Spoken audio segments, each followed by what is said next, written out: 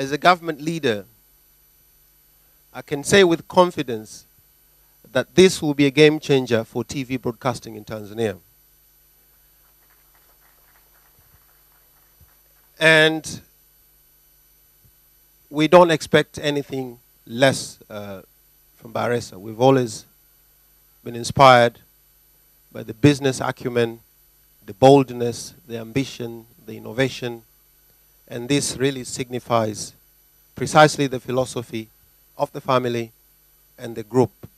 So we are not surprised, but we are grateful nevertheless. So after the presentation, really there's nothing much to say. But I want to say a few things. We all know that TV in the mainland, Tanzania, is less than 20 years old. The first television here in the mainland was 1994. In Zanzibar, obviously, it was much earlier, in 1974. But if you look at the changes that have taken place over the past 19 years, phenomenal. And those changes did not happen by accident.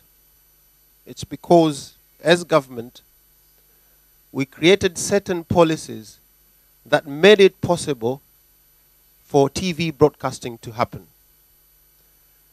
And my promise today is that we'll continue on that path so that we can have more competition, more content, more variety, and obviously jobs and so forth.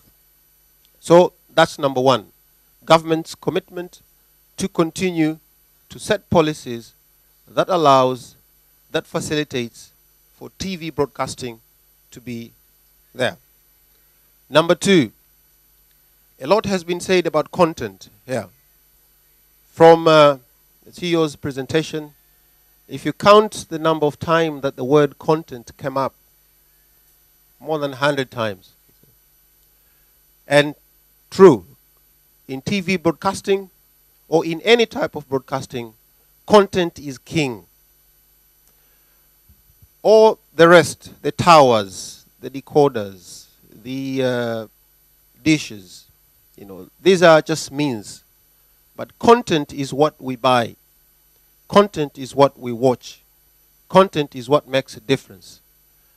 And I'm very inspired, extremely inspired, and very happy to hear that content, local content, is at the forefront of the philosophy of AZAM Media Group. And this is very good. Thank you very much.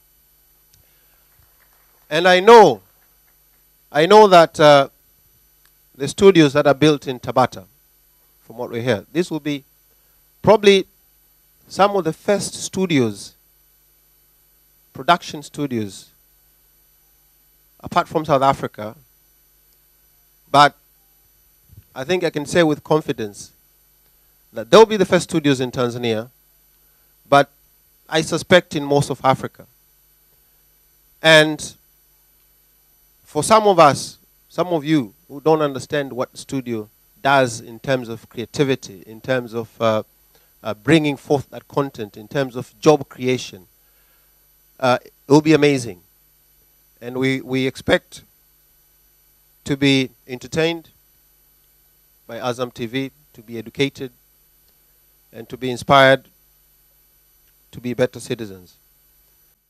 Jamani, karibuni, naongereni. So I was told that I should say, and I want to say, that AZAM TV is now officially launched.